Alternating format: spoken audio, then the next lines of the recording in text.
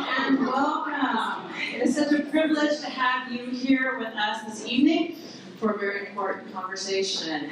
My name is Dhawn Martin. I am the director of the Soul Center. And for those of you who might not know, for over 17 years, the Soul Center has sought to serve the diverse communities of San Antonio through programs that try to create spaces for interfaith dialogue, peace building, and striving towards the common good. And we know that tonight's event will continue in this long tradition of education, discussion, and greater understanding. As part of our mission, you'll see on the front of the program, our mission is there. And what we do is we try to create space and events where folks engage one another in the spirit of respectful curiosity. We therefore look forward to an evening shaped by what has been defined as the golden rules of conversation. Some of these guidelines are: be curious and open to learning from others as you wish they would be from you. Look for common ground with others as you wish they would with you. We have copies of these guidelines, which are very helpful. You can take them to your next family gathering. If you would like to spend some more time, bring them to Thanksgiving. Plan ahead. It's never too early. It's already almost February. We have copies of these in the front if you'd like to spend some time reflecting on them. And now, I'm going to introduce Elaine and introduce our panelists. Thanks to Bernice, Kearney, and to Elaine Ayala and Bernice's team. Thank you so much for putting that video together. And I just want to take a moment now to turn our attention to the panelists after this thought-provoking video that will generate some questions for us. And we're privileged to have this amazing group of panelists with us to help guide us and inspire us in our explorations together for hopes of mutual understanding. It's my privilege to introduce the panelist moderator, Elaine Ayala. For over 38 years, Elaine Ayala has worked in and contributed to the newspaper business as a reporter and columnist for the San Antonio Express News. She has long reported on Latino politics, history, arts, and culture, together with covering diversity, demography, immigration, and more recently, religion. I'm happy to report that starting in February, Elaine will be a full-time Metro columnist at the Express News. So congratulations. Very exciting. And while we will miss her work with the faith section of the paper, she has been very generous in her coverage of the Soul Center and other events that we are engaged in. So thank you again for that. We are very, we celebrate with you this new position. And now I'm going to turn it over to Elaine as our moderator. Thank you so much for coming out tonight. You could be, I don't know if it's, oh, should I be using, oh no, they're not, I'm live. It's magic. We're coming out on Dream Week. We know there's a lot of events out there that can pull you in one direction or another. We're very happy that you're with us and with this wonderful group, really, of all my friends. And it's like having coffee, or better yet, wine. So we'll pretend and discuss this important issue. We'll start with Francisco Vara-Orta, a longtime reporter for the Express News, who is now a national reporter and data specialist at Chalkbeat, an education online news service. And we'll ask him to reflect a little. He's working on the national level. Oh, hi, Michelle. I'm so glad you came. I love it when I see friends I haven't seen for a long time. Francisco has gone from the local level to the national level, now working from San Antonio, but doing stories all over the country. And one of my first questions to him is, we know it's Washington, this is very Washington-centered, that all of the stories that you hear on CNN and read on our newspaper and others it's coming out of Washington. Those two words, fake news, seem to be coming out of Washington. But you also report in cities all across the country. So what are you hearing? How is this phenomenon affecting people on the ground everywhere? Or is it just Washington-centered? I definitely think it's not Washington-centered anymore, especially for various reasons. I mean, you have the President of the United States saying it, and it's broadcasting to almost every home. So it's kind of national now, international really when you think about it. Journalists across the globe deal with a lot of similar accusations of being fake news in various languages.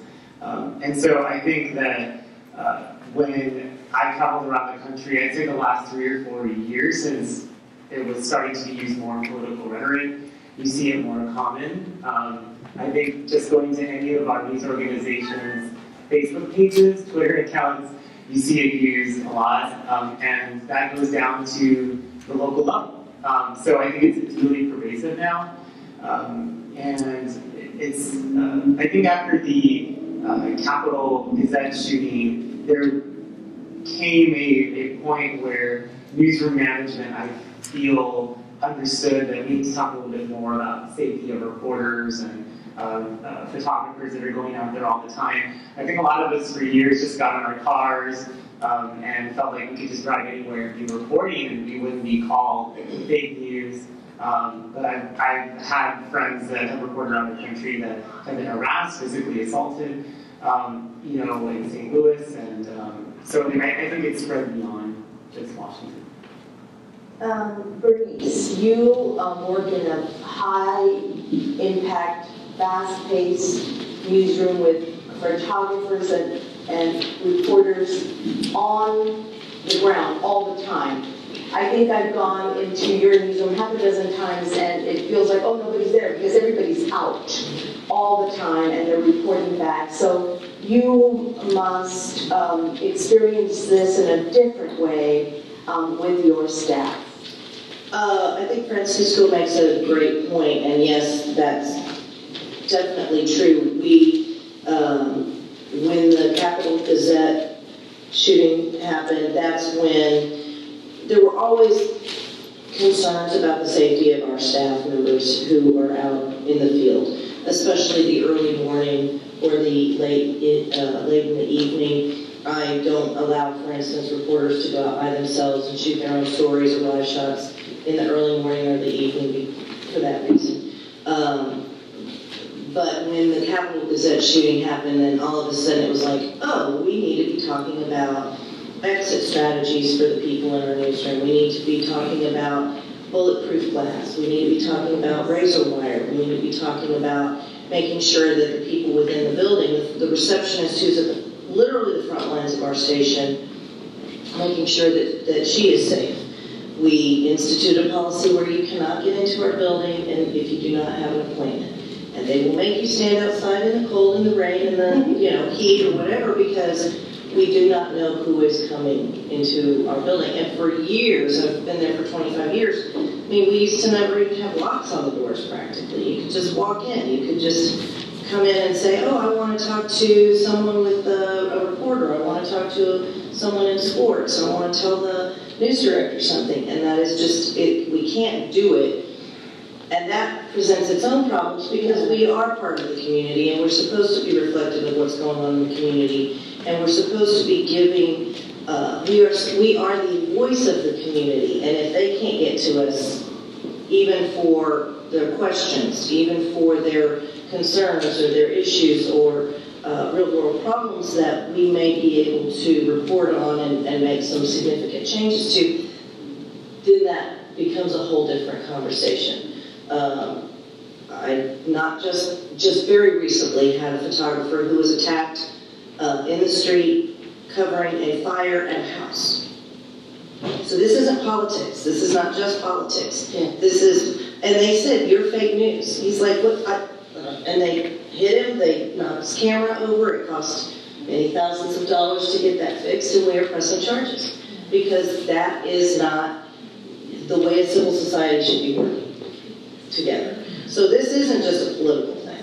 This is a real world, everyday, people on the street, reporters and photographers and journalists on the street who are having to deal with anger that is directed at the media for no other reason than we are very visible. Which is what happened at the Capitol Gazette. It wasn't a charge of fake news. It was a long-time grudge that the shooter had against the paper. And this kind of goes back, this has been slow in building because we can remember after 9/11, all of a sudden, all our mail was being sifted through in a different building other than the main building. We then owned a small historic home on the premises, and all our mail had to be sifted through and figured out where, yes, because of anthrax. So it's been a slow but steady build-up. Charlotte Lucas, who is the executive director of NOWCastSA, and please explain what that is for people that don't know, although I'm sure many do, has been teaching and preaching what is fake news for a very long time. And she's been a professor and still does so much mentoring for young journalists, like the young woman who's at the camera in the middle of the sanctuary right now. So please tell us how to track, how to understand, how to best scrutinize whether what we're reading is indeed fake. NOWCastSA is, the shorthand for it is, I'd say it's sort of like a local C-SPAN, because we go and show up at things and we go bumper to bumper. We don't just do 30 seconds of coverage. And tonight we were at 4 different places, including here. And one of them is the third night that we followed the finalist city managers. And we will have complete video, and you'll notice the differences between his interaction with the neighborhood on the west side and his interactions with neighborhoods in Harburger Park, and tonight a big town hall downtown at UTSA. And the whole thing will be there for you. So that's part of what we do. And I have to say, it gives me a huge, huge advantage, because an awful lot of folks out there don't confuse me with the media. They think of us as a partner. And so I don't have a lot of baggage frequently that gets in the way of things. But when I first went to the web, which was exactly 20 years ago, August, I went to thestreet.com on Wall Street, which is a startup for financial news. And people behind it were from Wall Street Journal and like that, but it was the beginning of online news only. It wasn't taking newspaper content and putting it online. It was generating online news. And the folks putting it together did some incredibly brilliant things, but it had to do with credibility in 1999. And that was thestreet.com launched with a code of ethics. Thestreet.com launched with a corrections policy. Thestreet.com launched with a complete transparency for all of the writers, and including freelance writers and stuff. So unlike CBS MarketWatch, our competitor, they would, if someone told them that they'd made a mistake, they'd just change it. And so you were left wondering if you had lost your mind or whether you'd really seen that error. And at thestreet.com, all of the corrections were made and said and acknowledged that we made this mistake and thank you very much. There are other organizations that do that same kind of thing. BuzzFeed, funny name, serious journalism. They have a really, really, really excellent corrections policy and code of ethics. So that brings me forward to what I tell people now and tell students now. We've been doing workshops in what I like to call Crack Detection 101. And you can go to the website and sign up for a workshop, and we do free workshops, and we do them age-specific, so we'll do junior high level. I do it actually for every time I teach a journalism class. I end up having to kind of pull back and do 101 on crack detection. And I do it also for adults and seniors and all levels. But one of the first things I say to look for is,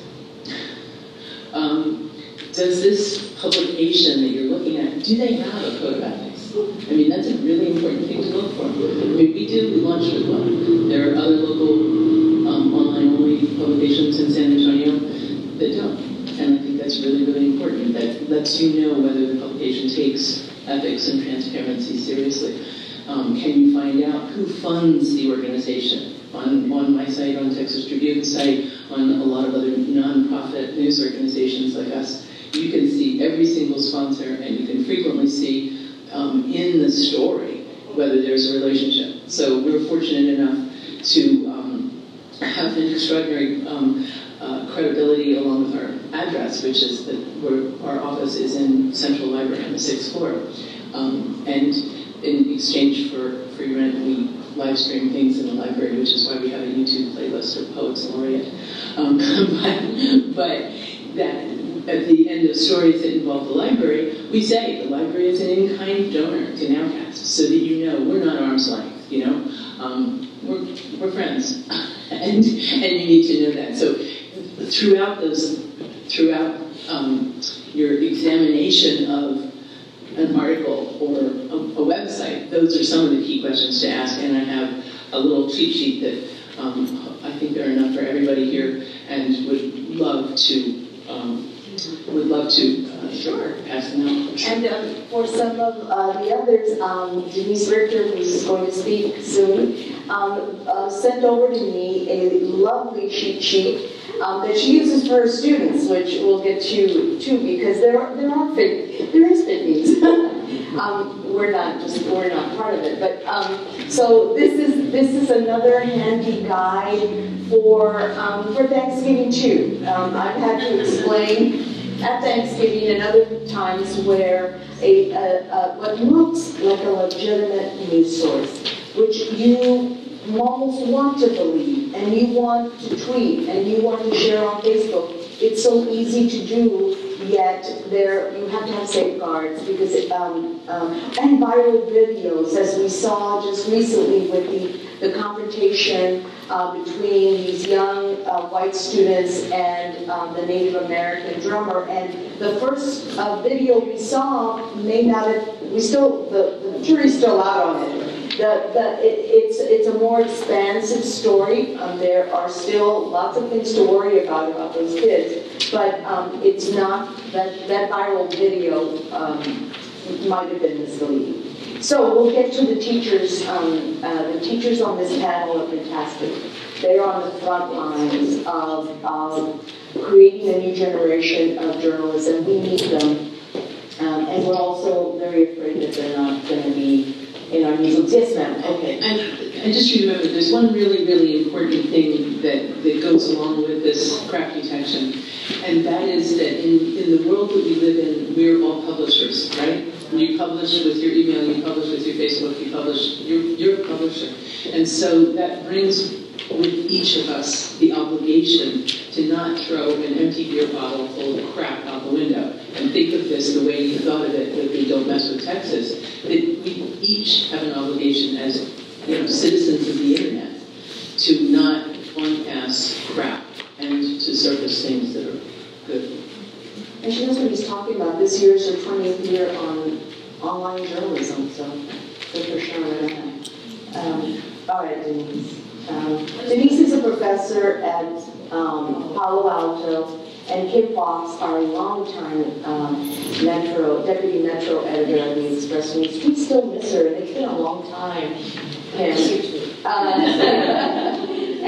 she's with Texas State, and both of them prepare some of just the best young journalists. Both of you really have bettered our newsrooms for the journalists that you've sent to us and other newspapers and sites and stations in the city.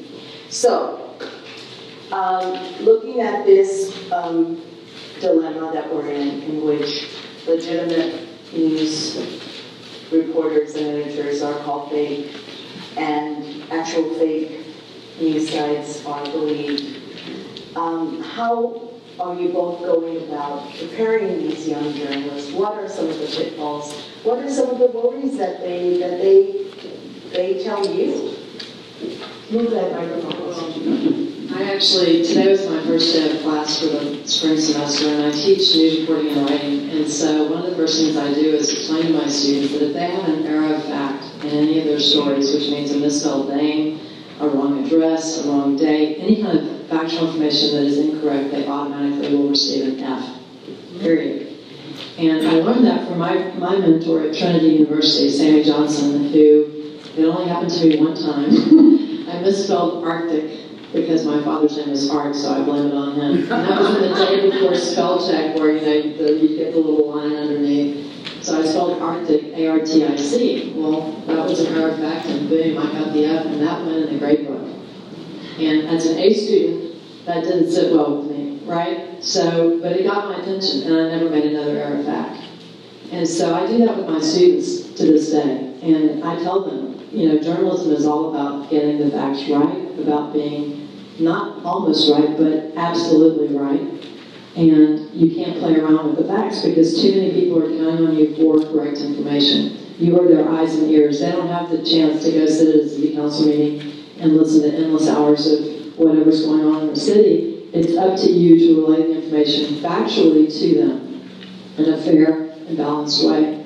And it's kind of a tough love thing.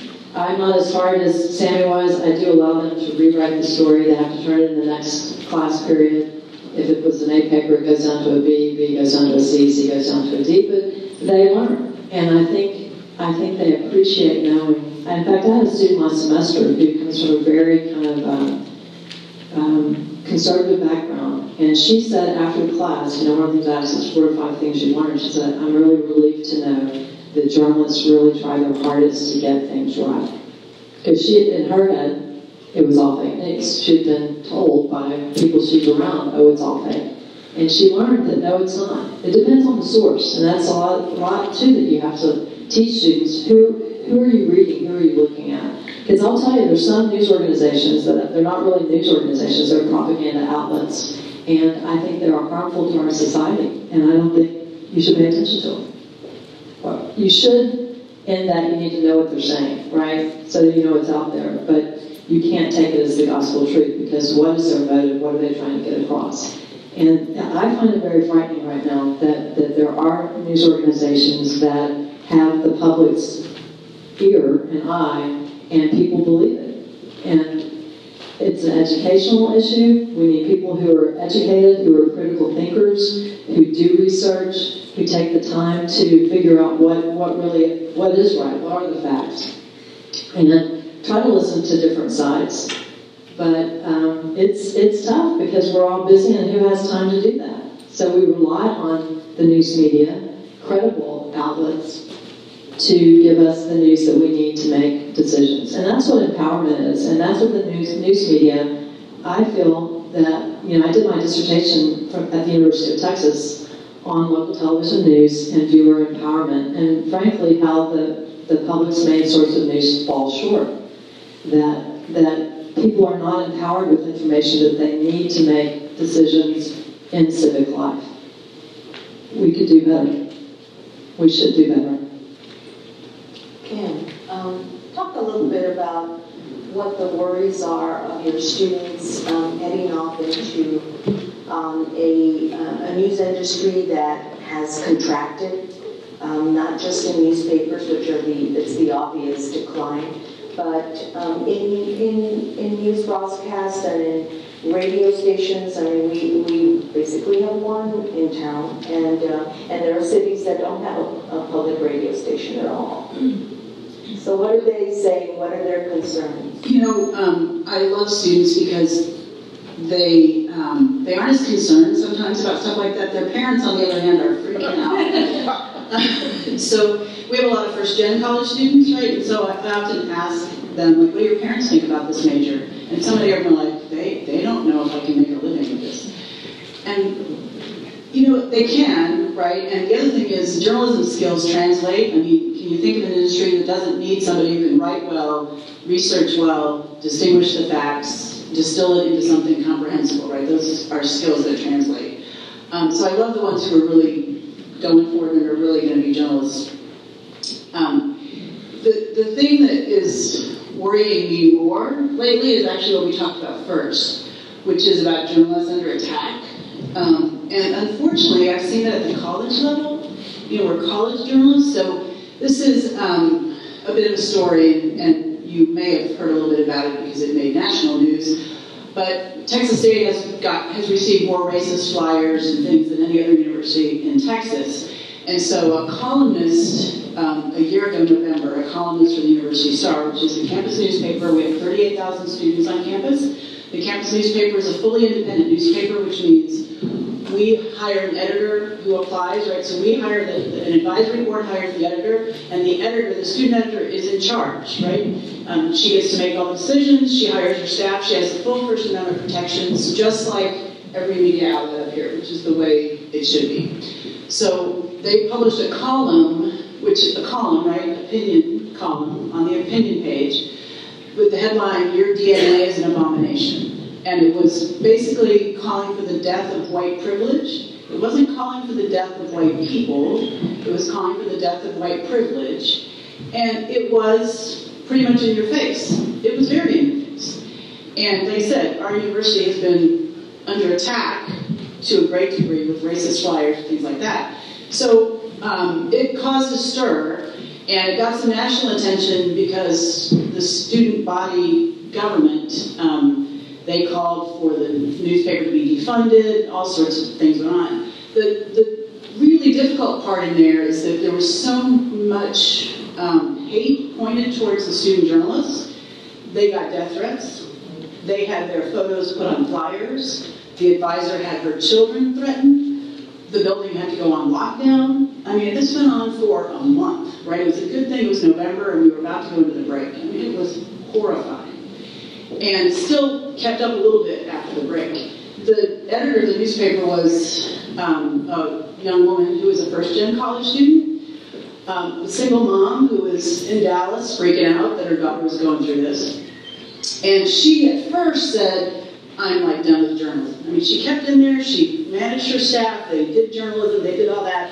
But in about February, she was like I don't think journalism is for me. So we had a lot of heart-to-hearts, and I said, you know what, you have to make those decisions. So we worked through a lot of things. And I'm not the advisor of the paper, but I'm head of the journalism sequence, so the journalism students are kind of like all my kids.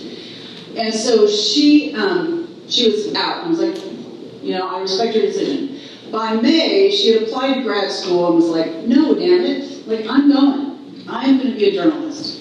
And she's doing a great grad school in New York City on top of everything else, right? So not only did she, like, leave the little safe hamlet of San Marcos, Texas, but, you know, she's in New York City. And so, but it's still, the building is still on lockdown. You know, you still can't get into, it's the campus radio station and the campus newspaper. You can't get in unless you have a key card or you, like, knock and wave at the door. You know, we still haven't worked out the security stuff because it was such an emergency, so we don't actually have an intercom. You just have to, like, knock and wave. And it's just so, that sort of has been pervasive, right? There's still that feeling of, like, what do we do here? Like, how do we handle it? So trying to teach them through that and letting them know there's hope and, you know, you need to be prepared, but we need journalists. I'm like, you know what, you guys, like, you're my hope. It's like, please, you know, please don't give up. And there's, it reminds me that there are people also in the room, and I want to call on one person who was on the front lines at Sutherland Springs, who has been on the border covering it. And you know, people like me who sit in an office, I get out to interviews, but I stay in the city pretty much. What I get are nasty emails. So sometimes I read them aloud to the rest of the staff, so you know, we get a good, like, oh yeah, another one of those people who hates the ground I walk on. But then you let it slide. It's different when you're out there and you're so recognizable as a member of the press. So Sylvia Foster Frau, who is, if you could come forward and grab a microphone, I'd love for you to tell. I'm going to put her on the spot. Come over. She is an award-winning journalist, young journalist, who has spent a year at Sutherland Springs. I'd love for you to offer your remembrances of being there, of the people in this conservative town where, you know, everybody has a gun, and reporting on guns in just yet another U.S. shooting was a difficult experience, wasn't it? Tell them what you faced when you went to Sutherland Springs. Well, I'm just gonna sit down. Okay. Yeah, so I was one of the lead reporters in the Sutherland Springs mass shooting, which happened in November of 2017. It was like the 5th deadliest mass shooting in the States. And it's a rural, conservative, very religious community, and a lot of media came down. I was down there that first day, and then I was kind of like embedded in that community for a year. And so I really got to watch kind of the transformation of the community's perception of me and our photographer, Lisa, as media. and watch that change over time and slowly become like, now they're like family, they're coming for a tour of the Express News tomorrow, but like especially That's awesome. yeah, it's gonna be fun. But in the beginning, these weren't people that were media friendly, and in fact they actually had a really bad experience those first few days. A lot of national media came and like swarmed that town, and it was kind of bad on us, on all of us, that we overwhelmed this like town of 600 people with a lot of reporters and photographers, and because of that, you know, I like had the first experience, I think, ever being like part of that pack, like part of the media, you know, and so just facing people that were rude or mean to me or just didn't trust me, you know, and like really seeing that in people's eyes, that they were looking at me like I was an enemy, and I wasn't used to like having that feeling of like, you know, before I even open my mouth, they see my reporter and it's like, it's over, you know, it's done.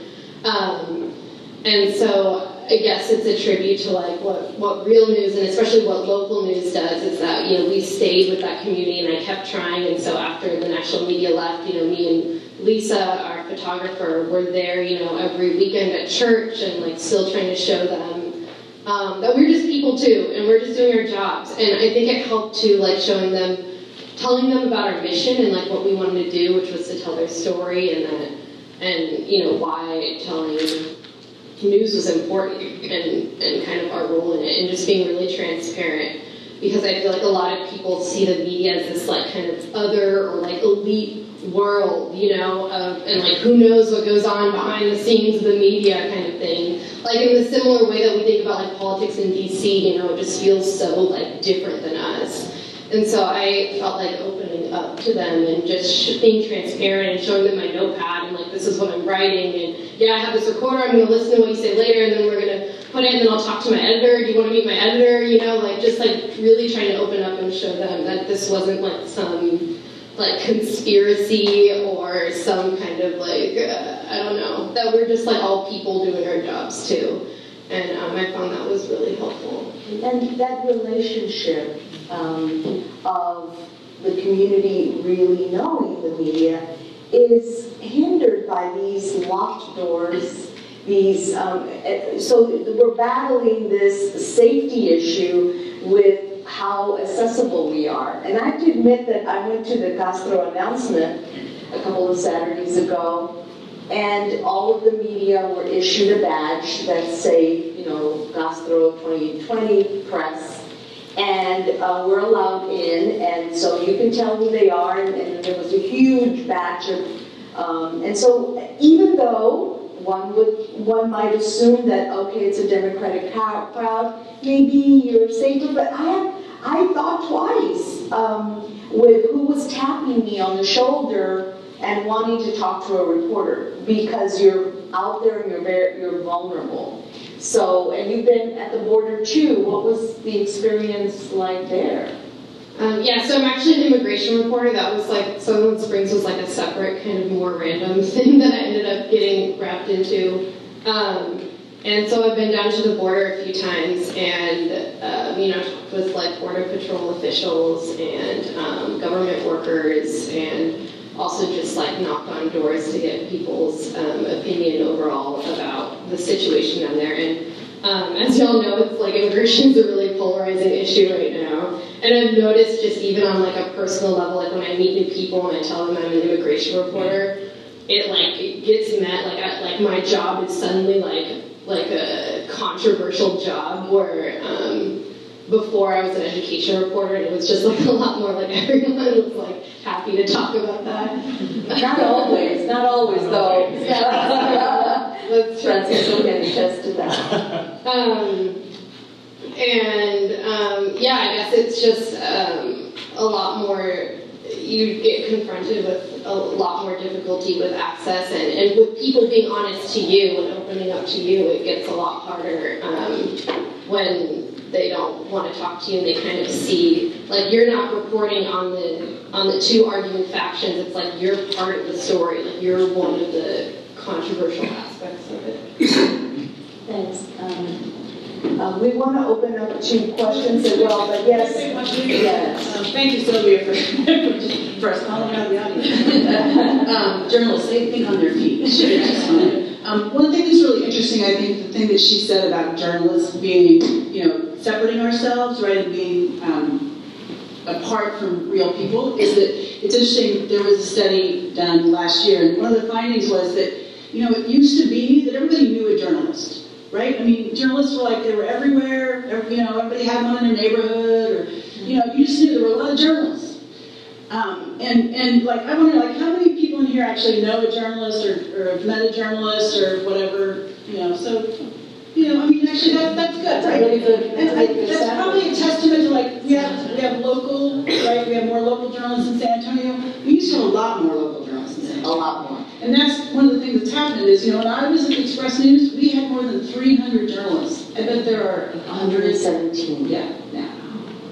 And 09 was probably the most devastating day I've ever had there, or 2 days, because it took 2 days to let go of about 90 journalists. And then there were smaller bouts of this. Layoffs and also buyouts. And we're still the largest news gathering entity in the city. We're still bigger than anybody else. Than any one television station, than any other one printing or online site. And we're stretched super thin to cover all of the things that we used to cover. Like right now, since I'm now going to be a full-time columnist, we don't have a religion writer right now. Can I ask, how many of you follow journalists on social media, like on Twitter and on Facebook and on... See, I think that's where maybe you have to knock and wave to get in. But I feel much more connected to journalists these days via social media than before, right? That you're able to kind of send a tweet or to send a direct message and say, hey, here's a story idea, or here's something you need to know about.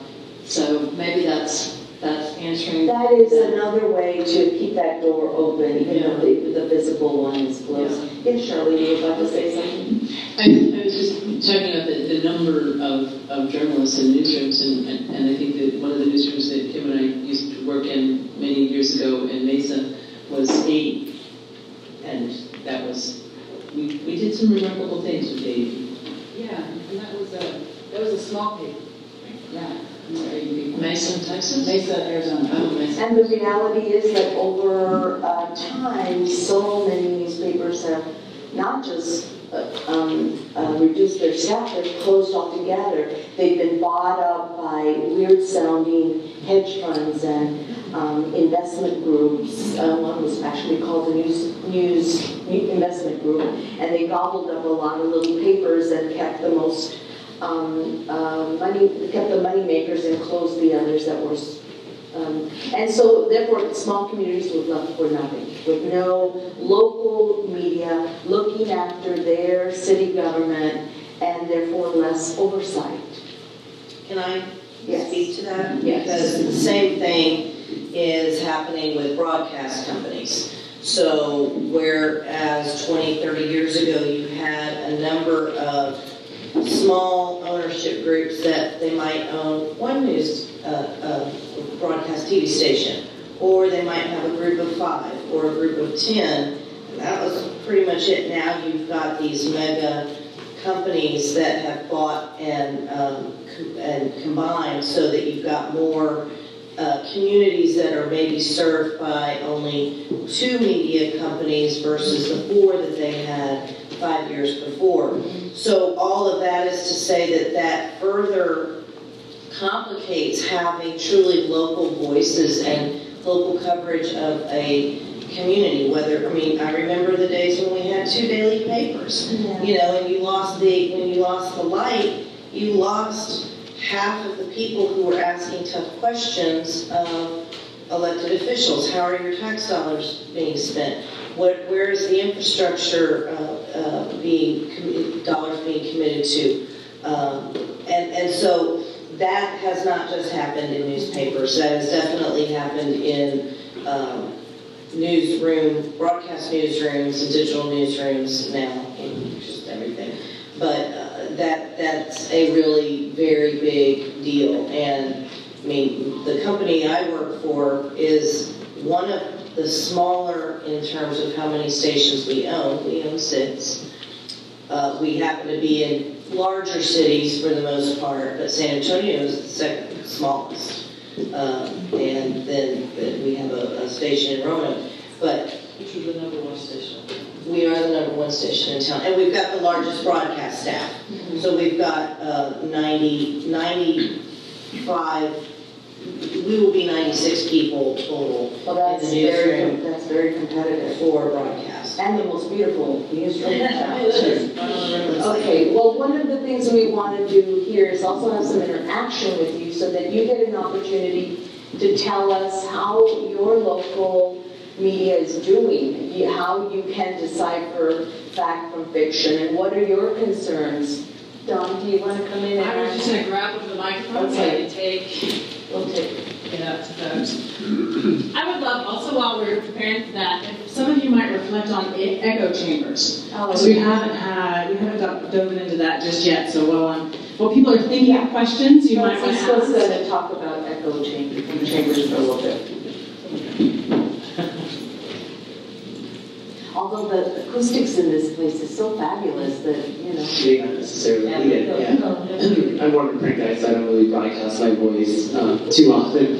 But, so, you know, we talked a little bit about where people get their news, and I think there's a couple of concerns I have about echo chambers. Like, one is, when you sign up for Facebook or Twitter or Instagram, there's so many algorithms. So you're already being fed what you're clicking on.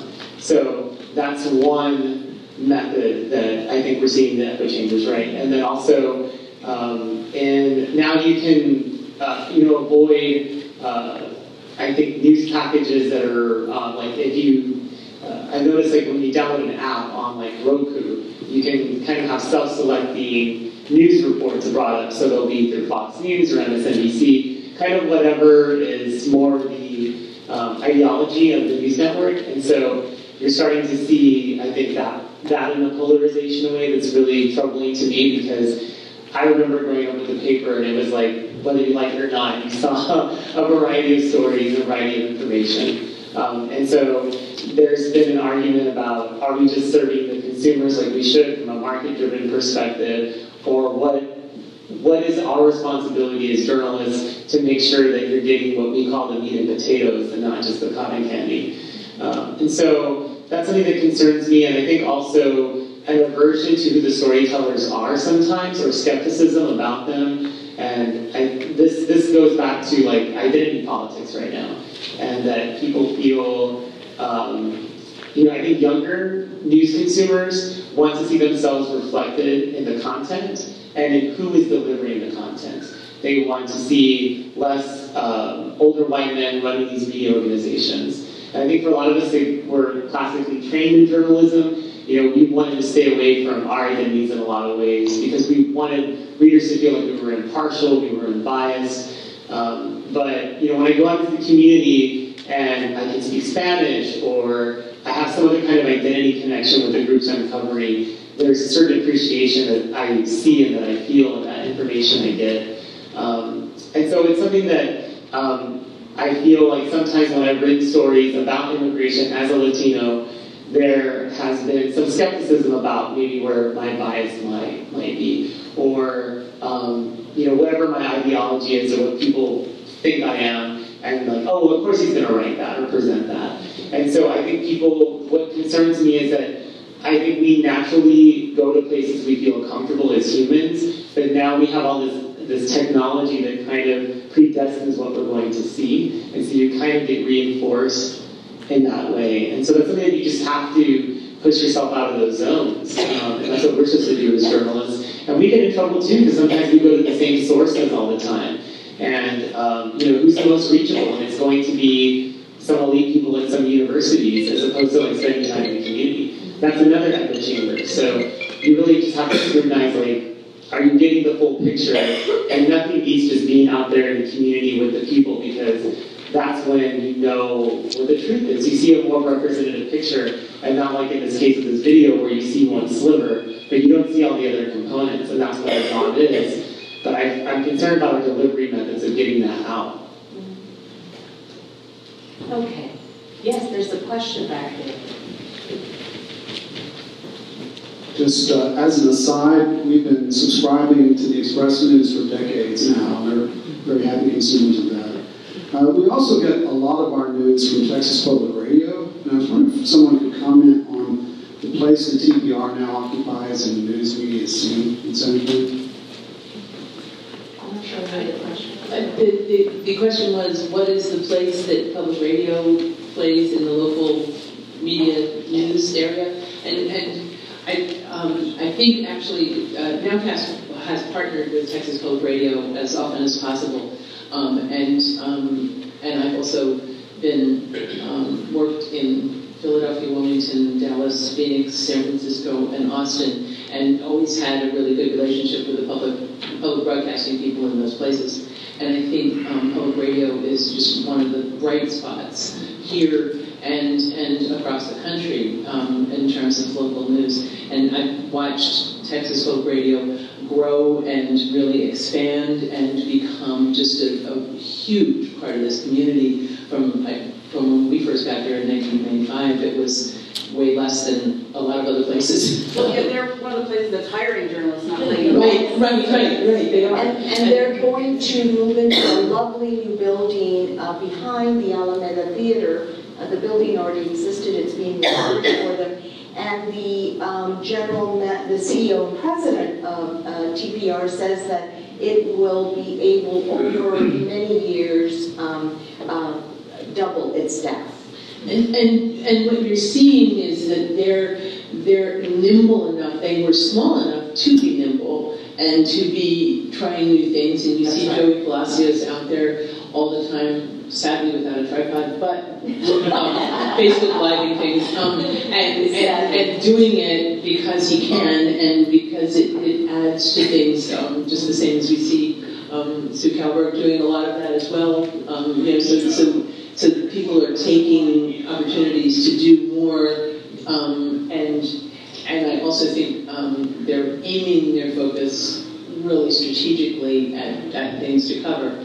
But and they're also partnering with us guys, although they do have a competing event for being a subscriber and for listening to TPR, and hopefully also making your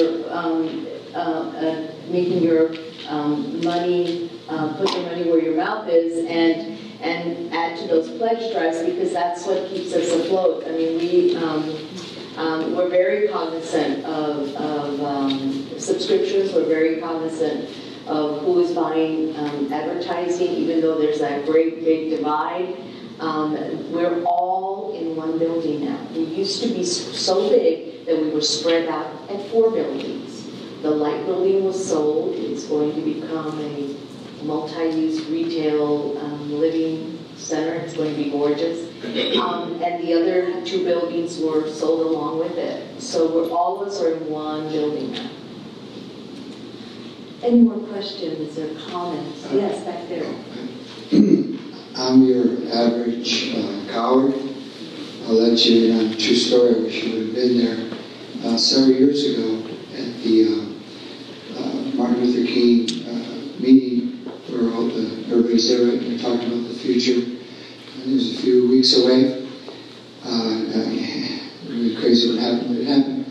Homeland Security was there, and they gave Homeland Security the floor.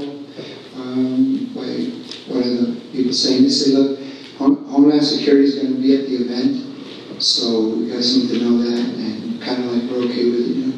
And they're going to be working the event. And I was floored, and of course, like I said, I was a coward. Inside was telling me, get up and say, hell no. I didn't do it. It's one of the first years I was in the front. Can't believe what happened. Homeland Security went up to several reporters, a bunch of them said MCRD. Again and again and again. Again, the average coward. I saw it. I didn't do it. I didn't say nothing again. We are in a hell of a lot of trouble. I've been in Mardi Gras 10 times. They have these huge generators with a pole, a lot of cameras on it, and it says Homeland Security. I asked the cops about it. I said, what's that? I don't know. says Homeland Security. This is where, long story. The cops there didn't know where it was. I had to go over there and read the sign on the side of the deal. Like I said, we are in a hell of a lot of trouble. Do you have a question, or? Well, yes. Where is the phone number? Where is the place when we see something this bad? And who and how are we going to do something about this to slow it down, get it out there, and so the average American knows what the hell's going on?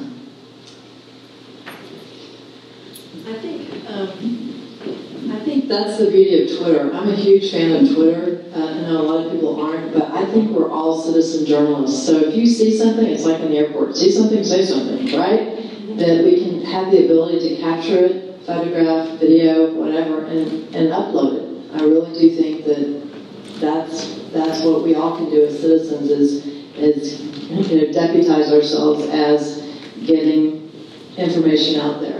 And the full story if you can do it. So it's not just a snippet, that is biased, but if you're trying to get the information out there, tell the story, tell the full story. I'd love to go back just a little bit, Elaine, to what you mentioned, kind of broach the topic for the first question. And we had broached this also in the description of this event, is that line between nonprofit and for-profit. How is being for-profit, how does that impact the mindfulness now that you're all in the same building for the Express News, but also for other folks that are engaged in an industry that requires revenue to generate, to be productive, and even thinking at universities, there are donors, there are boards, there are trustees. Does that impact? And it may not, since that's a little bit removed. But just to toss out that question about for-profit, nonprofit, how that shapes coverage and topics discussed. Newspapers have always been for-profit. We're called the fourth estate because we're removed from government. We are independent. But as heading back to the beginnings when Benjamin Franklin and several others were putting out newsletters, which were newspapers, it's always been a profit business. The model has worked for a very long time. The internet crushed that model, and we still haven't figured out how to make money at a model in which so much that you click on is free. So when you go to our site, you might be allowed to see a little portion of the story, but you can't see the full story. I can't tell you how many relatives will call me up and say, can you send me the rest of that story in an email? Because they don't have subscriptions. So I'm not sure I have the answer, but I do know that the non-profit model is being tried in a lot of places, including San Antonio, to varying success. And it brings with it other sets of problems. Because in the nonprofit model, you will accept funds from foundations, you'll get grants, you might sell an ad from time to time, you might be beholden to whomever is buying that ad or buying influence. Of course, that's been said of the newspaper industry from day one. What I can tell you is that, and Kim and Francisco and Charlotte, who's been at the paper, there's such a separation, church and state. We even have a church and state separation from the editorial page and the newsroom, and those that gather the news and write the news in unbiased, straightforward ways, and those people that write opinion. Those barriers still exist, even though we're all in the same building. We famously, somebody said, the coffee machines are a lot better on the third floor, where advertising sits. And we have a little trouble with our coffee machines, but even so, very few wander off to the third floors. And, I know they have a better Keurig, but I just think we ought to be separate. We respect what they do, and when I see advertising folks on the elevator, I always say, please do a good job. We need the money, but we're very separate. And once there are an attempt to break down that wall when someone in advertising makes an effort to call a reporter and the editor doesn't know of it. There's hell to pay. I mean, I'll tell the editor say, hey, if you have an idea from one of your advertisers, send to me, let me handle it. So they're still very much, even though we're so close together, they're very much in play. I'm not sure on the nonprofit. I have a quick story about newspapers and advertising and how serious the wall is. When I was in Dallas, I did a story about the largest Mercedes-Benz dealership in town rolling back the dollars. And that cost the newspaper all of the Mercedes-Benz advertising. And I was in the cafeteria one day, and the ad salesman who had lost the entire account pulled back to take a swing at me. And he was actually banned from the floor for life by our editor. So, yeah. I believe he was actually allowed to continue working there. Yeah, exactly. But what's a long time ago? but the nonprofit model which NOWCast adopted when we were incorporated in 2009, I can't believe it's been 10 years. But initially we felt like, oh, we'll just do the same thing as Texas Public Radio and KLRN, and we will have, a whole bunch of people will buy memberships, and we'll get grants, and we'll get donations, and we'll all live happily ever after. And it's proven to be a lot more complex than that. And I'm a founding board member of the local independent online news publishers. There are more than 200 of us across the country trying to invent the future of news and information. Some are bootstrappers, some are nonprofits, some are for-profits, and we're all figuring out ways to be sustainable.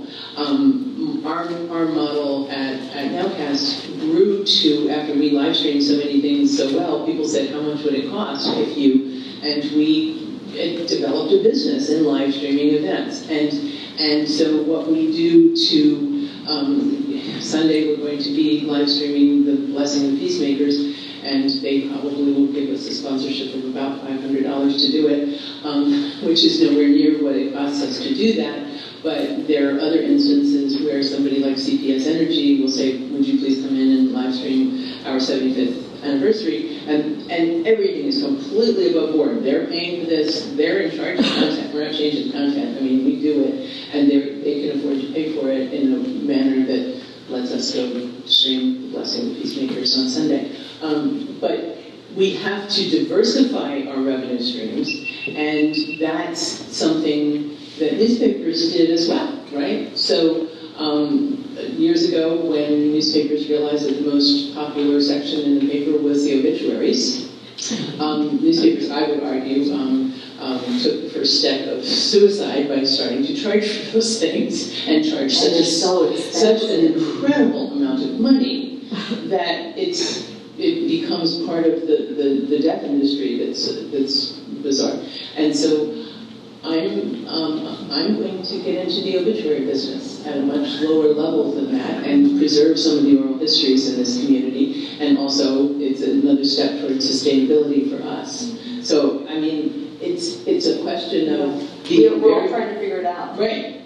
By the way, the faith section exists and persists because the obits are in there every Sunday. And I've always said that if the editor, we have a new one, decides, I'm going to put those in the business section, once again, we'll have a Sunday business section because it will be sustainable too. I just want to throw in one thing that really concerns me, and that's that although universities are different, we are the training ground of tomorrow's journalists, and a number of college newspapers are shutting down because they are also advertising based. It costs money. Whether or not you have a print edition, it still costs money, right, to put out a newspaper, even if it's just online. And so we're especially seeing some private universities close their papers because there were foundations that funded the paper, and as they start to run out of money, the private university says, oh, we'll just take it on into the journalism department. The problem is that private university newspapers don't have the same First Amendment protections. So at a private university, it's like a business running a newspaper that says we're in charge of the content. So if the president of the newspaper, the president of the university doesn't like a story, they can, accident, and that's a problem. So it's you know, it's a problem. And that's happened all over the country. It happened at a current board thing when they shut the newspaper down. I just wanted to say, if you all are not subscribers to the Express News, I really think you ought to be. Think of it as a charitable contribution. The reason why I say it, I mean, I really do, I really believe this because they do the hard-hitting journalism, and we need to fund journalists doing good work. I also wish that Hearst, who owns the Express News, would somehow do like HEB does with their employees, and if the journalists become like stockholders and help share in the wealth. Because I don't think people at the Express News have had, and not only have they had layoffs, they haven't had a raise in about... It's 11 years. They haven't had a raise in 11 years. That's just not right. Have, but very, very few. Yeah, that's not right. So I wish that there could be a more equitable way to share the wealth, because somebody's making money. Right? Oh, they're making, we get letters from, we got one today, in fact, a letter from First Corp congratulating all of us for creating such a favorable financial year. And of course, Hearst is very diversified, so on the top of that list are some of their healthcare entities that they've invested in medical businesses, and they're the fastest growing and the most money-making ventures. But altogether, and one of our reporters, he's close to retirement, but he called me over today and said, "What do you think of this note?" And it was just 2 sentences, and it said, "Congratulations on the great news of our financial success." It was met with some dismay at the San Antonio Express News newsroom, where we have not had raises in 11 years. Couldn't you share a little bit of your money with the hardest working people on your staff?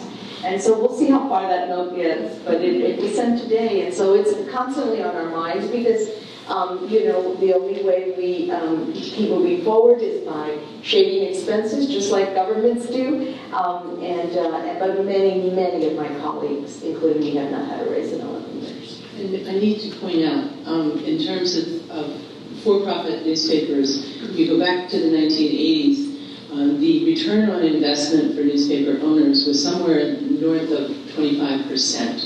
In Phoenix, when I was there, it was 27%. When I came here, I was aware that it was somewhere around 24-25%. Now, the return on investment at General Motors on a really good year is 3%. So, really highly profitable, and I think. I think the grocery business, if they have a 5% year, it's considered a landmark year. And so when newspapers said they were losing money, it really was a question of making less money than they used to make. And the publicly traded ones, like the Knight Ritter, had to just leave the market because they couldn't make those kinds of returns. Hertz, as a private entity, can still do it because it doesn't publicly disclose it. Francisco wanted to. So one other, going back to the theme of tonight, talking about media, polarizing world, I think also a challenge for us as an industry is to explain to folks these lines. And it's not always the most interesting and the most sexy story to put out there. I mean, we're there to report what's happening in the community. But I've noticed that there's been more of a desire in the last 3 or 4 years to try to explain how our industry works, because folks still don't know sometimes the difference between news and opinion. And so I remember being a reporter at the Express News, and this editorial board would write something, and it would basically say they disagreed with something, or they thought this politician had made a bad move, or they, I knew colleagues that during the presidential election in 2016, the newspaper endorsed Hillary Clinton and had not endorsed a Democrat. I think in like 78 years. Yeah, it was a talk. Yes, I think since Reconstruction. So, like, my colleagues were like, all of a sudden they would just go out in the community and start talking to people, and they were like, oh, like, I don't have challenging because you guys support Hillary. And so that, and it had nothing to do, like they were like, I'm reporting on like grocery prices going up or something. Or East Central Independent School District has nothing to do with it. Nothing to do with it. And so I think there's like a mystique that we're still trying to break down about how some of this works between editorial and news, and also just like our funding models, and that there is this line between advertising, working both in for-profit and non-profit now. There are those lines that are drawn up in contracts with funders. But I mean, all that's new, and I don't think a lot of people understand that. So that's kind of on us to figure out how to get that message out. And I think we have an obligation as publishers always to make it really clear what is an opinion or a commentary piece. And we do that, and some other local organizations do not do that. And I think that's really important, because I think people confuse, if you don't label it opinion, analysis, or commentary, people confuse that with straightforward. And even when you label it, there's confusion. I read at Owl Radio, so we read the Express News for the blind, and they have special radios to listen in, and almost the entire paper gets read almost every day. And so, and there's a lot of volunteers, and even after reading the paper for a really long time, there's confusion among them too, that this is the editorial page, so you guys read that one, because the news goes on an hour before, and so we have to continually train. And I noticed that for a while, my byline for my column would say columnist, and it was recently changed to commentary. It was a Hearst-wide decision, but it was like another effort, like to tell you, this is not a straight news report, this is someone's opinion. And sort of on the same lines, but something that I think is really important for people in the community to understand with regard to reporting and the way media works now in a very fast world. We talked about Twitter and Facebook and Instagram and all these other things, and the way reporting has evolved and the way the deadlines have shifted. It's almost like there are no more deadlines. The deadline was 5 minutes ago, and we are feeling, the collective we, and I'm sure the same could be said amongst all of us, we are in a big hurry to get information out to people because people are in a big hurry to find out what's going on. And so we, where it used to be, tune in at 5, tune in at 6, tune in at 10, tune in the next morning at 5 or 6 or whatever, that world no longer really exists because people have an expectation of immediacy. And so we get dinged a lot when the story is evolving and we are telling the story as it evolves. And information changes. Go out to a scene and the police officer, the sergeant on the scene, may understand this to be what happened. And then as they conduct their investigation and talk to witnesses and do crime scene analysis and do fingerprinting and do whatever the case may be, that story over the course of an hour, a day, a week, a month, a year can evolve very differently. We weren't spreading fake news because we reported one thing when the incident occurred. We were telling the story as it continued to evolve. And I know, because my reporters and photographers told me today about these things, when I asked them to tell me what they wanted to make sure that the audience understood, is that their stories are never quite 100% done. There's always something else that happens to change the story, to change the information, or to evolve the facts. And that's new-ish in the last 10 to 20 years, really. It's no longer appointment television. It's no longer just the newspaper gets delivered to your front door at 6 a.m. and there it is for the rest of the day. They post stories all the time. They tweet, we put out information all the time, and especially in real world scenarios that are quickly evolving, Sutherland Springs being an excellent example of that.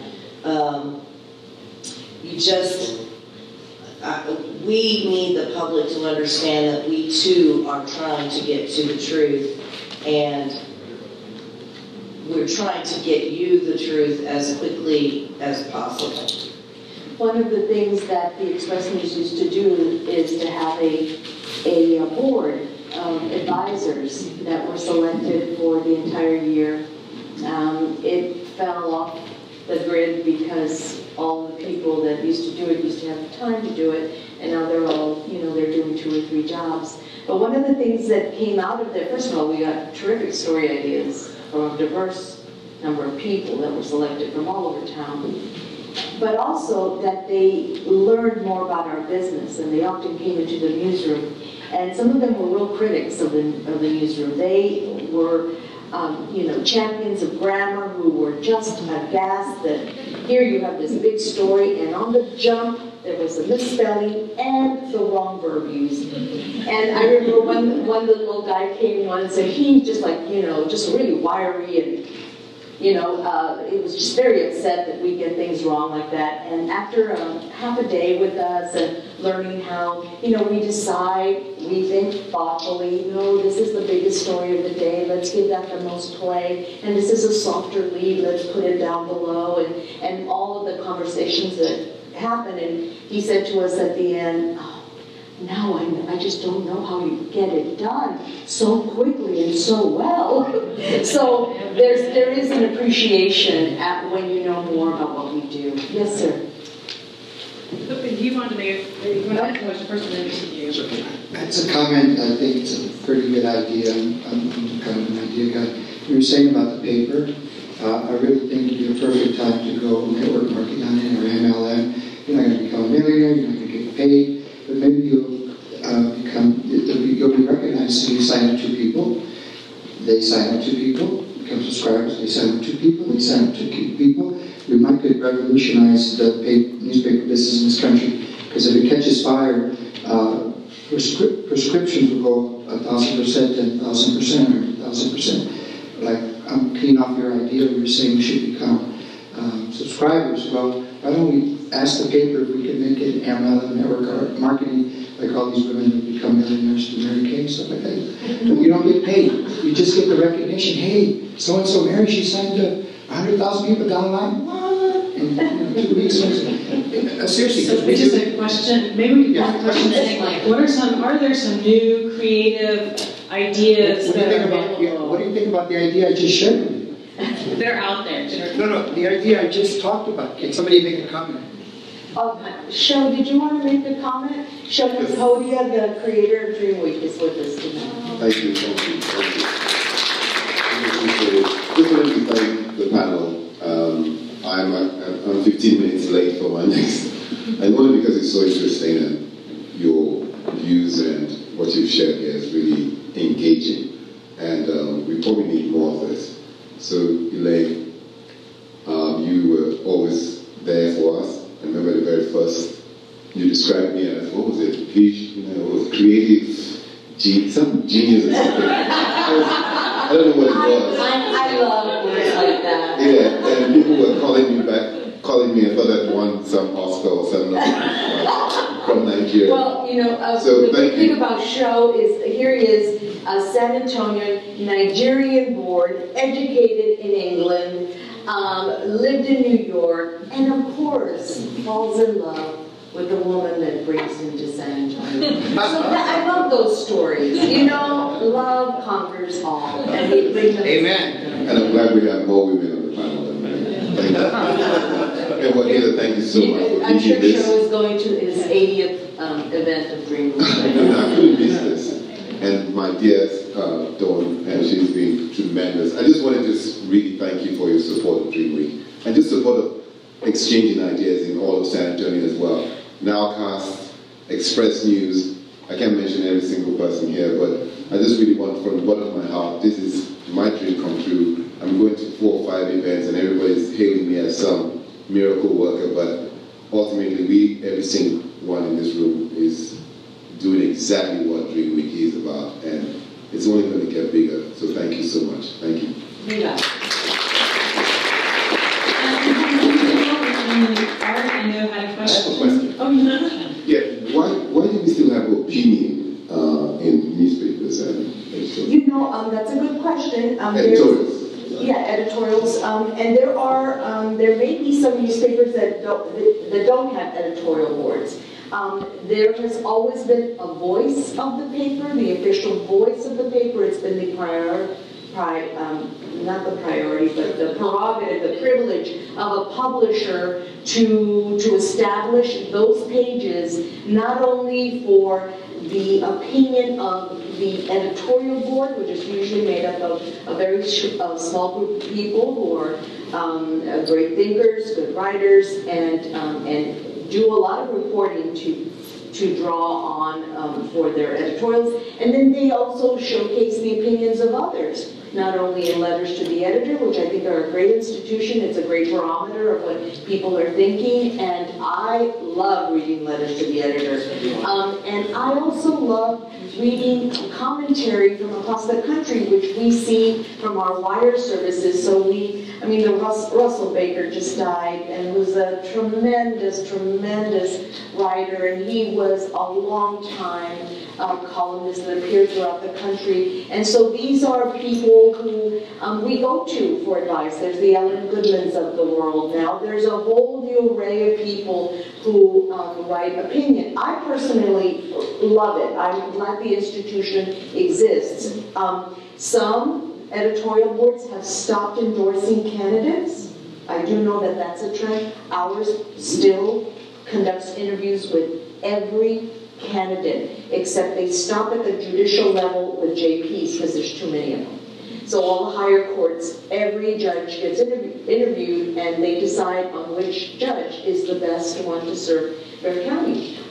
It's quite a feat, and I'm glad they exist. Yeah, so much. I mean, the other thing opinion pages do is they try to have sort of multiple perspectives, so they exist so that there can be opposing views too. So that they purposely seek that opposing view, which we don't see in a lot of other places. Yeah. Yeah, I really like the idea of your telling the public, explaining to the public what you do and how you do it. I think the New York Times has started doing some of that more on page 2 of their front section. But for the Express News, does it have a public editor or an ombudsman who could take on that function? They got laid off. We had a wonderful public editor, and we loved him because there's always a great writer, wonderful wordsmith. We went back to El Paso, I believe, Robert Seltzer, and worked with him in El Paso as well. Just a terrific guy. And he was sort of also our buffer. So a lot of really heated callers or heated writers who just had a lot to say about how our coverage was not good enough, or someone should be fired, or you got the story all wrong. He was the first line of defense for us. And not that he just defended us, that he listened to people and sometimes called us on the carpet and sent always a respectful and professional note that said, this guy seems to have a good point. Can you also respond to him? So it has fallen away because of cuts. Every paper either had a public editor or an ombudsman. And it was actually a position that people strived to get. It was sort of a lofty spot, and you were sort of independent. And fewer and fewer of them are out there. Do anyone want to respond? I have here, and then... Thank you. We opened the symposium tonight with the impact that Trump has had on the media and journalism. I'm curious, with the lessons learned, give me your thoughts, or how do you see the function of media and journalism in life after Trump? I just want to share an interesting story. I had a student last semester we have a lot of returning veterans at Palo Alto College. And one of my students, a female, is a huge Trump supporter. and was putting out information on Twitter that was not factual. So as a journalism professor, I feel like it's my duty to counter that with the facts and to kind of broaden her perspective of things that are actually out there. And I don't know if you know, the Washington Post has been doing a really great kind of counting of all the number of lies that have been told from day one. And I just shared that link with her. I don't think she'd ever seen it before. You know, so I really do think, again, as citizens, it's our duty to inform our friends, our families, our neighbors that, hey, you may think that this is the truth because that's all that you've heard, but actually, take a look at this. And I've had to do it with my own family, you know, and even my mom sent out an email just luckily to her four, you know, I'm the oldest of four, her four children, that was just like, you know, I was like, oh my God, thank God she didn't put it on Facebook. And I said, Mother, you know, where did you get this? She said, well, Beverly gave it to me, you know, and Beverly, in her mind, was a credible source. She was my Texas history teacher in 8th grade. And so if Beverly sent it, it must be real. And so I then sent my mother a link to Snopes. There's also factcheck.org and what's the other one? PolitiFact. You know, so there are resources that you can go to check facts. We don't have to do all the research ourselves, but I think people need to know about those resources so that before they put stuff out, they run it through Snopes, they run it through these organizations so that bad information isn't repeated.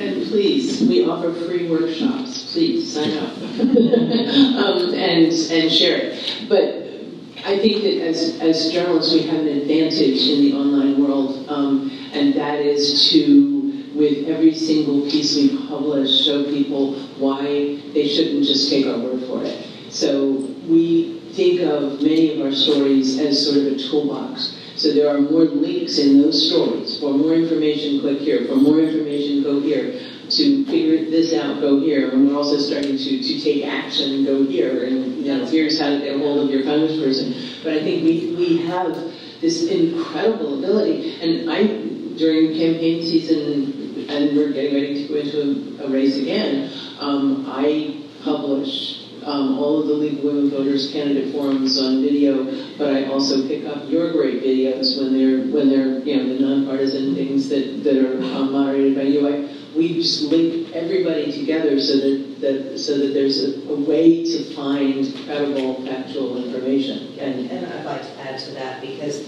this is actually a conversation that we've had both in my newsroom and in my companies, within our company, and then outside in some programs that I'm part of. And, you know,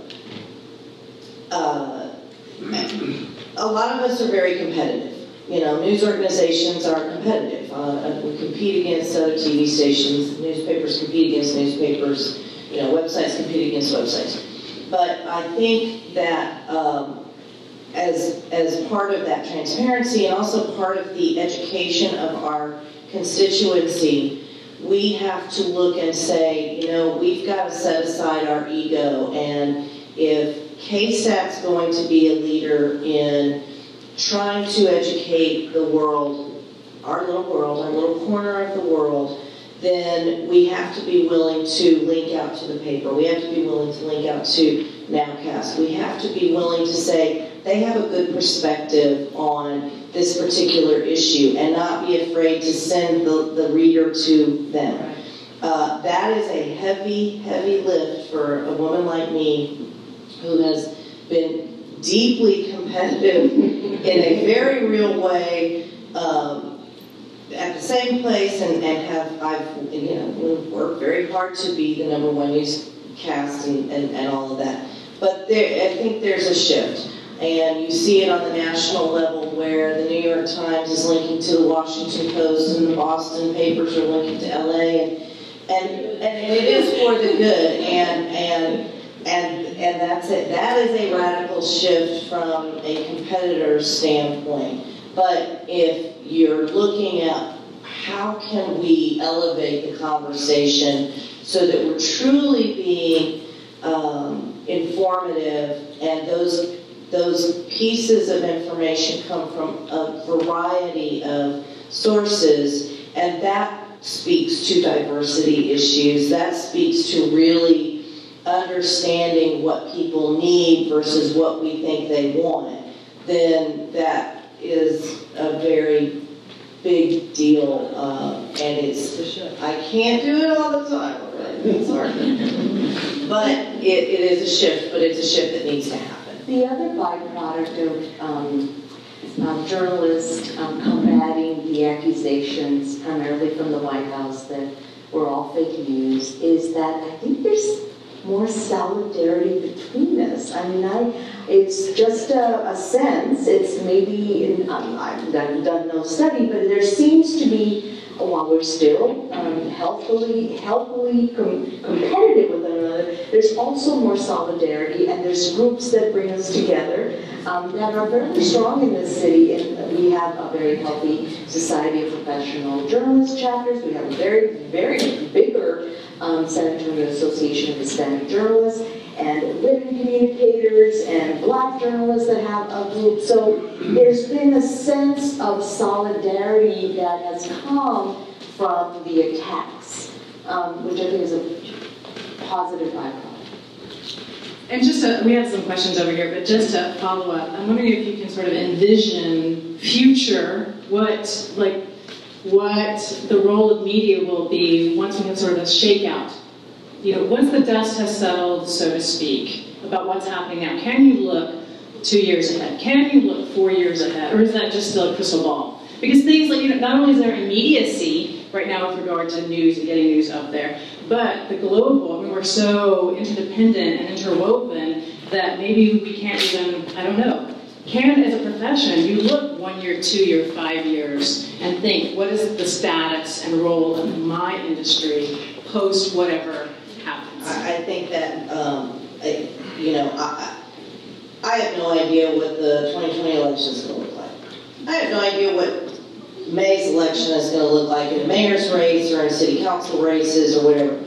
I don't think, I personally don't want to try to do the crystal ball thing in terms of that. What I hope is that more conversations like this will at least beget a little bit more civility within opposing views. And I think that at the heart of what I've seen, and it hasn't just been in the last year and a half, but I feel like in the last really 10 years or so, there has been a shift toward incivility in understanding and appreciating and then diving into diverse opinion.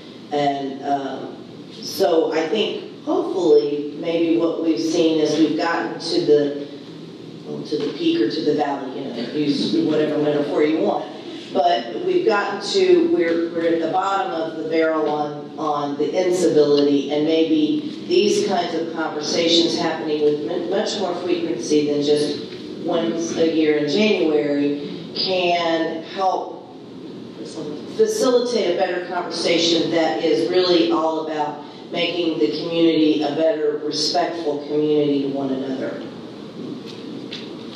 What you said reminded me of something that Jeff Jarvis wrote very recently after the real scandal at Der Spiegel, where a reporter at Der Spiegel was found to have invented multitudes of non-existent material and people, and it was very, very, very horrifying. He said perhaps it's time to cut back on the whole notion of the narrative. I mean, we see ourselves as storytellers so often, and in order to suck you into some really heavy-duty issue, we want to give you a story that makes you, connects you with it. And he said perhaps we need to step back from that narrative a little bit and think of the new role of journalists as to be those who help promote and help create an informed conversation, an informed, productive conversation. I'm sorry, can you remember his whole phrase that he said? And I thought it was absolutely brilliant, and it's not just because our nonprofit mission is to promote and facilitate an inclusive civic conversation, but I really do believe that our role as journalists is to help people have a productive civil conversation that informs them and helps them, empowers them, right, to be better members of society. So I hope that's part of the future, which is what you were saying, I think. I was wondering, just piggybacking on that also, while other folks may think of questions, when you said about the last 10 years, this kind of rise in incivility, what role do you think, I mean, something I noticed about 10, maybe 12 years ago was posting online comments with anonymity. There's something about anonymity that changes. There's not accountability. So I'm wondering if y'all, especially if you do your active we've had long conversations about early ways that people could comment on our stories. Yeah. And some people really just would hone in and let it just germinate whenever somebody would say just horrible things about the reporting. And you know, I never really paid much attention to them until someone said, God, that guy is really awful on your story. And he's going on and on. I mean, there's 5 comments. And we pulled back on that a little, but everywhere else, it's so anybody can make a comment. I'm more shocked by those comments that come from people that you can see who they're married to. They don't care. They're making these shocking allegations and comments. And I know where he works, who he's married to. You know, on Facebook, he's all out there. That's what kind of sometimes shocks me. Commenting can be very, very, very useful. And we used to allow anonymous commenting. We got people who were being controlled. Well, I mean, we had someone who was threatening to come down to the station. They had outed someone else. It was a big mess. We cut off commenting for a while. We changed vendors so that we could force some kind of, now you can't comment without registering. Now, there's always ways to game the system. But what I have found, and we've been really working with this over the last few months, and especially the last couple months, is if someone from the staff monitors those, whether it's the reporter who wrote the story or a producer or manager or whatever, and we start engaging with the people who are commenting, a lot of times the negative or the trolls, the ugly, the comments that don't forward the conversation, they start to die off, and then the conversation really does become a great way for us to be listening to our audience. And when we start to nurture that relationship, to the earlier gentleman's question about how can he give us information about something if he sees it, go on our website and post on a story, post on almost any story that's locally produced that something's happening that has anything to do with it, and we will find it. We have, you can email us, but when we started nurturing those comments, and it's not every story, sometimes a wreck is just a wreck, but when we started nurturing those comments, we got better comments. It's funny because I've been doing the student publication at Palo-Alto for the past 20 years, and one of the students this past semester, he said, Miss, what people want is interaction. Right. They don't really, the content is good, like that's what brings them to, but what they really want is the interaction. Y'all need to work on your interaction more. And I thought that was from the mouth of babes, right? He's right, because people want to feel listened to and heard. And I think as journalists, that's our job, right? To get out and to listen to people and get the stories. The Express News is behind on that. I was just talking to a colleague who has a friend at the Dallas Morning News who's on the team called Engagement Managers, and so all they do is engage people online to, interact, come back to the site, click on us again, follow us on Twitter, share our story on Facebook. So they're there as part, not only to gain readers, but I think when you gain more readers, you gain subscribers, therefore you gain advertisers. So we had a question there. Hi, I'm coming cheating because I am a journalist and I've worked for a couple of local publications and TV newsrooms and everything. But my question is about false equivalencies and how sometimes, like, you could say that there's an echo chamber happening depending on what publications you subscribe to or the people that you follow on social media or on the internet, but they can be different. Like, some people consider following the Washington Post and New York Times and major publications being part of an echo chamber, while following Fox News and Drudge Report, like another echo chamber, Breitbart, and things like that. But there is kind of a distinction, particularly when it comes to things that are true or false, and sometimes newsrooms can get caught up in that. I once had an argument with a superior of mine because I believe it was our former DA, Nico LaHood, was speaking about an anti-vaxxer documentary that was in town, and I could see you guys reacting to that. You guys remember this. And there was a debate about whether we should talk to anybody having to do with that documentary, and I was saying the firm stance, no, we should not.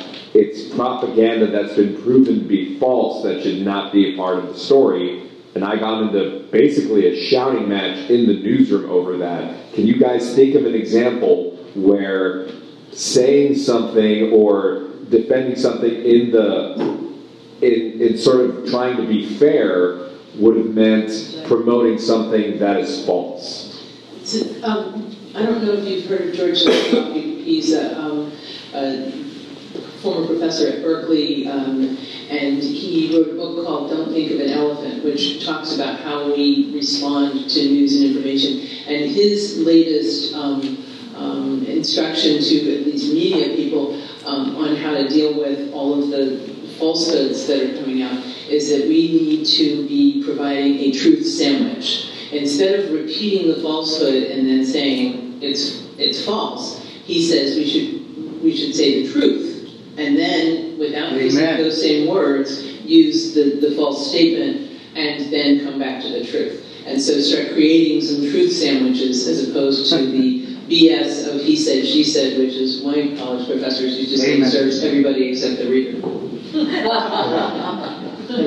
I noticed, maybe Bernice may be more qualified to talk about this, but I noticed that CNN and ABC News, when I watched their national broadcast, that they, like Cecilia Vega has said, like, this is what the president said, that is not true. And that's something I had not. Oh, that's very new. I have never seen that before. So, I've got a lot. There are lots of levels and layers to this particular issue. So that's actually something that has been going on a little bit longer, but they are being much more overt on some of the ABCs, CNNs, the NBCs, the CBS. You know, I mean, everybody is okay. Anyway, but yeah, that started out actually with the Washington Post. They started with the Pinocchio report. And that started years ago. That started with, I don't know if it was President Clinton. I think it was Clinton. So, and they would do a thing where they would visually tell you how long the Pinocchio nose got, depending on the lies that were coming out, or the untruths, or the half-truths, or the partial truths, or the whatever. And so, yes, there is much more, and I think it goes to Elaine's point that it seems like journalists, and I will say specifically national media outlets, are kind of, they got each other's backs a little bit. To an extent when they're talking about, well, he said this and he reported this to so-and-so. No, you know, I'm coming to Jim Acosta's defense when he gets called out and barred by the White House or whatever the case may be. And then there's the perspective of the little ABC affiliate in San Antonio who, and I just had this very interesting conversation in our newsroom about this very thing. We are an ABC affiliate. We are also a CNN affiliate. We run ABC stories or CNN stories in our newscasts, and CNN content is part of our website. And CNN and ABC are both routinely called out for being more liberal-leaning than a Fox or a Drudge or whatnot. NBC gets the same, MSNBC and all of that. And it, more than anything else, the complaints and the phone calls I get, and I'm the public editor of our newsroom because that's who I am. We don't have a public editor. So I get those calls. It is, you reported something that CNN had and it is false. You didn't tell the whole truth. That's only part of the truth. ABC is routinely doing X, Y, or Z. It is to the point that several people in our newsroom have questioned very openly during a loud, good, very healthy conversation in our newsroom today. Should we be using ABC or CNN content on our website because we are not in Washington? There are issues of trying to make sure that we are getting all of the information and we are getting all sides and that we're not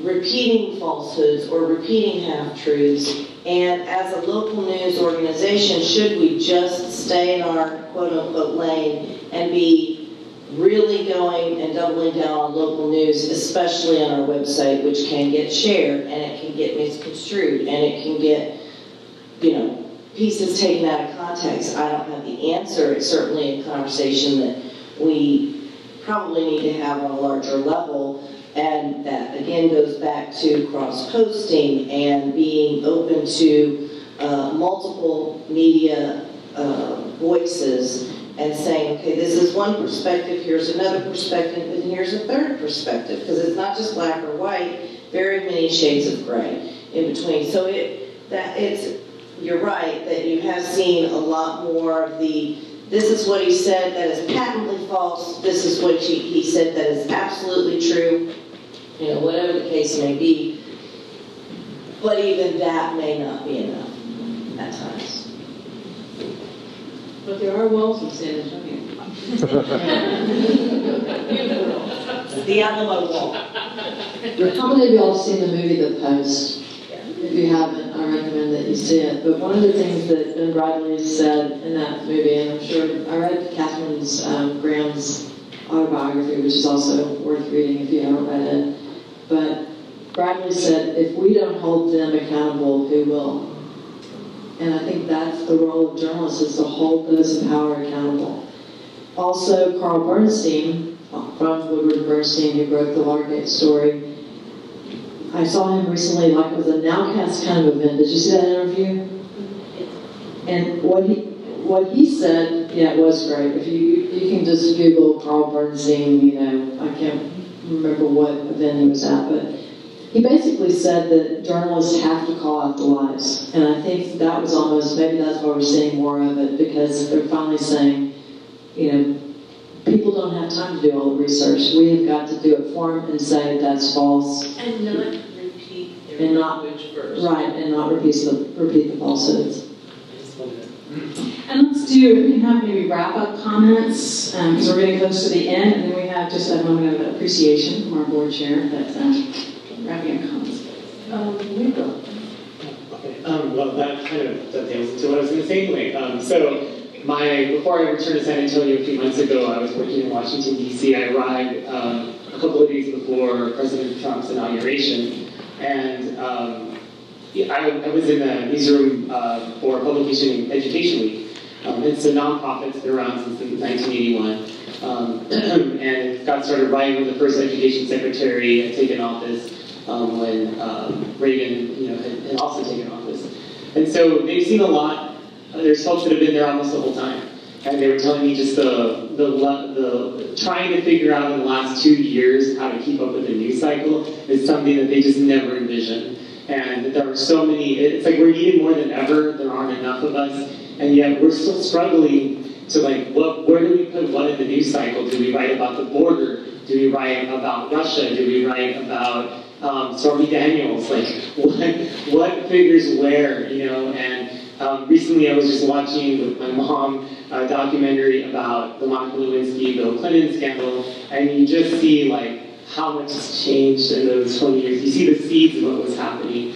And we have a lot of infotainment, and I think that it's been a slow path in our politics for that. So it's going to really take, I feel like, a marriage of the citizenry and journalists coming together to really prioritize, what is important to us.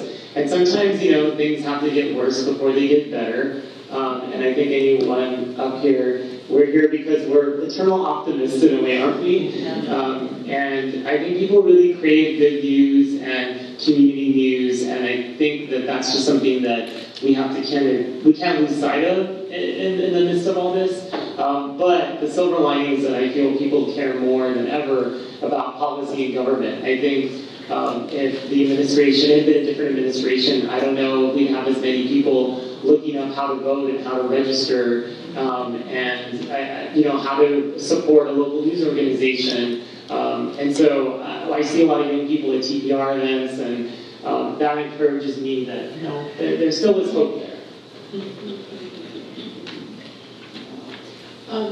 I think I'm also an incredible optimist. I mean, I'm continuing. I used to say I have bangs to cover up the brick wall shaped dents in my forehead from continuing to believe that we can make it through.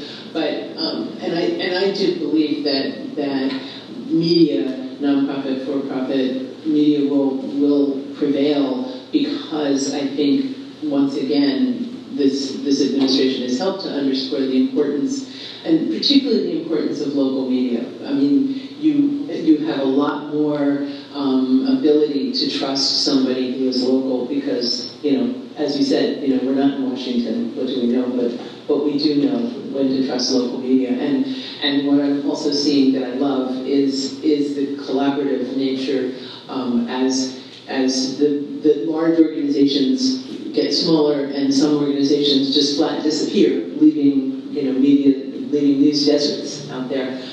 The collaboration, to me, I find it to be really, really terrific. And I came from a really, really competitive background with the Dallas Times-Herald and the Dallas Morning News, one of the best newspaper wars in the country. But in the end, it didn't end well for the Dallas Times-Herald or for the San Antonio Light or the Houston Post, and the world is less good because of that. What I see cropping up and the partnerships gives me a lot of hope. I guess final thoughts are, every now and then go ahead and give a journalist a break, or give us a hug. It is not the easiest job. It is a good job. It is a calling, and it is such a necessary thing that we do. We do not go out trying to get it wrong. We always go out to try to get it right.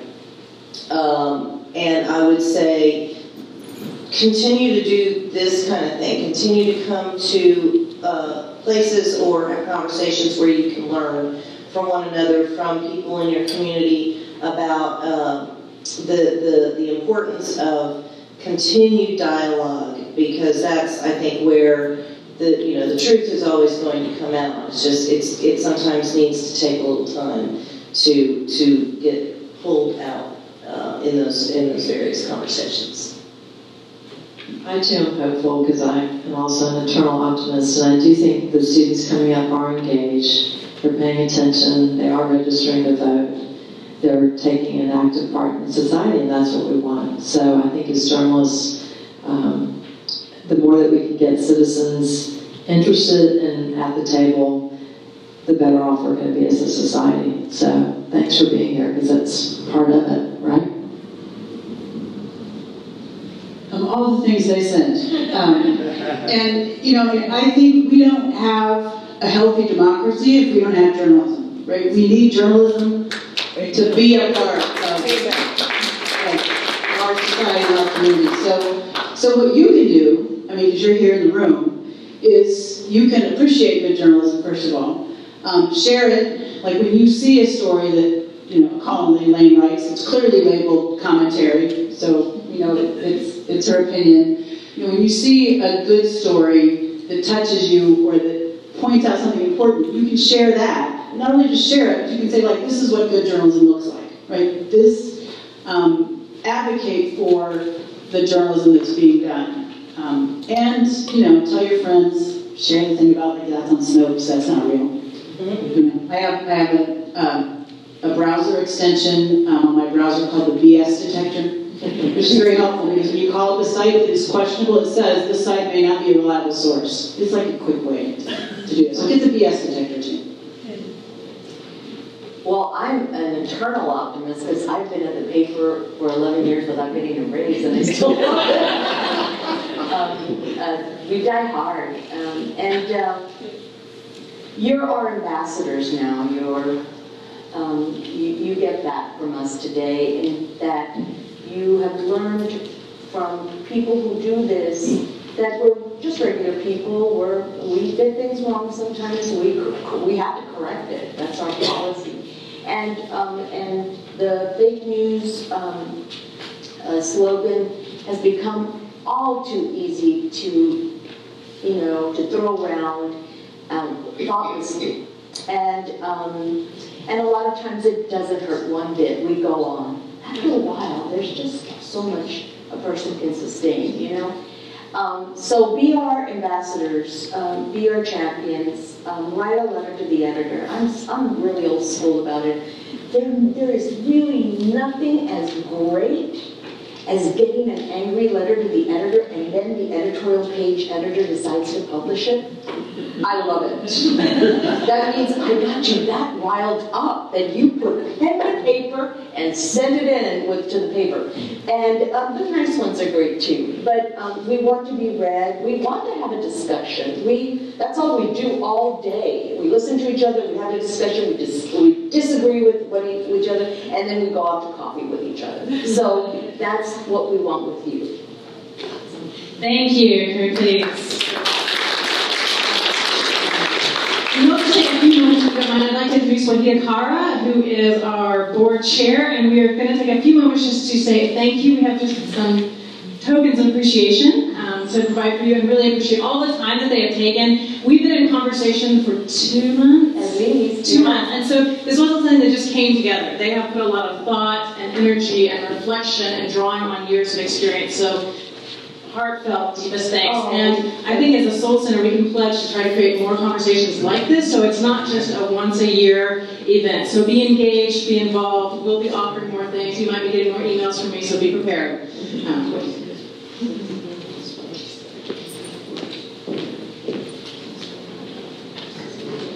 I will stand here so I can see all of you. So I know this for a fact, that it is very difficult to get a hold of just one of you.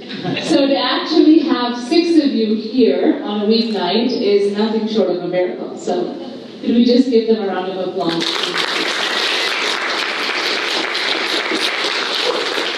And I would like to, on behalf of the Soul Center board and Dries, I will just go ahead and make myself on your behalf as well. Really, really, truly, from the bottom of our hearts, thank not only our panel, but our executive director, Dhawn Martin, Dr. Dhawn Martin, without whom very little was possible. So, Dhawn, thank you. Thank you, Bobby. And we have a very small token of appreciation for each one of you. And, we have a hidden agenda, right? So every time you see it on your desk, you'll be like, I should go back to the Soul Center and do something more, right? And before we let these wonderful people go, how many of you think this panel, this discussion should really be an annual event? Amen. You can raise hands. You can raise hands. I think the majority wins here. All right, so we'll just put it on show 3-week calendar. Quarterly? I'm for that. Quarterly. They talk about journalism, so. Sorry, we love to talk about journalism. Yeah, And we really appreciate how you have this as an open forum and really discuss not just the issues that are relevant to you, but also to the audience. And we welcome you and thank you for all you've done for us. Thank you. All right. So, Charlotte?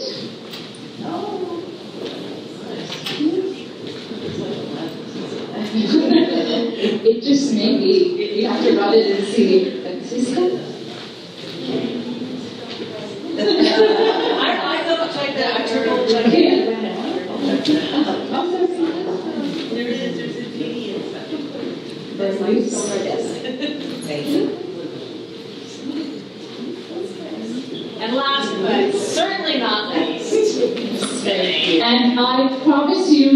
things have been spelled right. Thank you, everyone. Have a good night.